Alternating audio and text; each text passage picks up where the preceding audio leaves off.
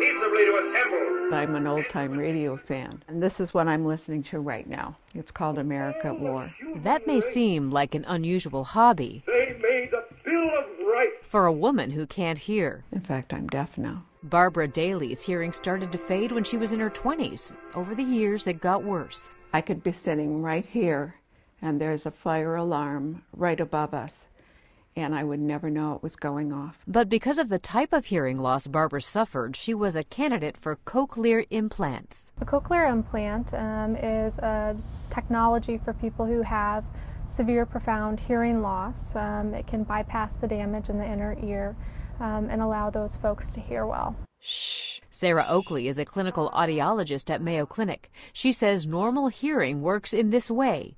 Your outer ear collects sound waves which vibrate the eardrum and middle ear bones called ossicles.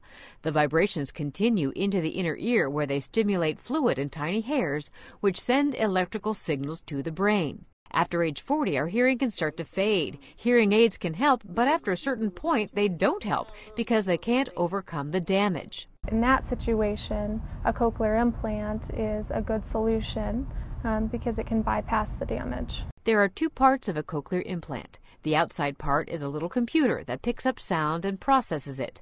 The inside part, which is implanted by a surgeon, receives the processed sound and converts it to an electrical signal that stimulates the hearing nerve. There's always that anxiety that it's not going to work. When the first of two implants was turned on, Barbara heard nothing.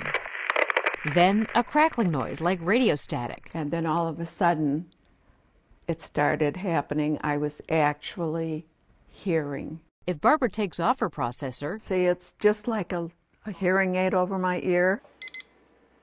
She can't hear, so Lexi the hearing dog helps her around the house to let Barbara know if, say, the oven timer's going off. What?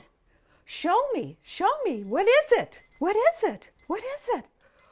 Oh, good girl. Cochlear implants are not perfect, but with implants, Barbara says her world has come alive, and she can once again by the people listen of the 13 states to old-time radio. For Medical Edge, I'm Vivian Williams.